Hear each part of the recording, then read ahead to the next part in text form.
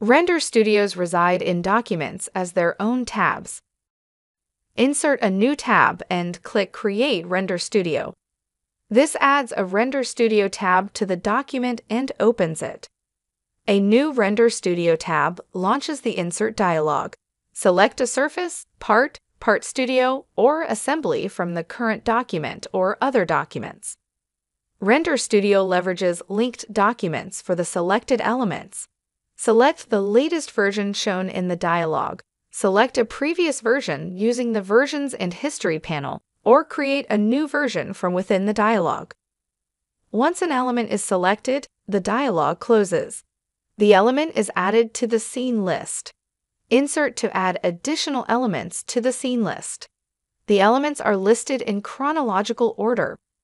The scene list provides hierarchical part studio, and assembly information for the current scene. At the top is the root directory. Below it are the assemblies, part studios, parts, surfaces, and faces.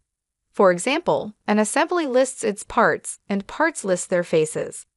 Filter by name at the top of the scene list to locate elements in a large and complex scene. Click the eye icon to the right of an element to hide or show it in the graphics area. Right-click for additional actions.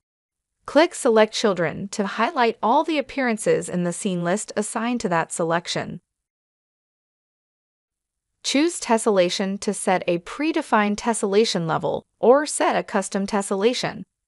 Hover over the root Render Studio and select the eye icon to hide or show the entire Render Studio. The right-click context menu contains the options to hide or show all, hide or show parts, hide or show faces, and select children. Appearances lists all imported and applied part appearances in the scene. If the toolbar options for transform or projector are present, they are added to the scene list. When working in Render Studio, leverage Undo and Redo. These changes are listed in the Versions and History panel.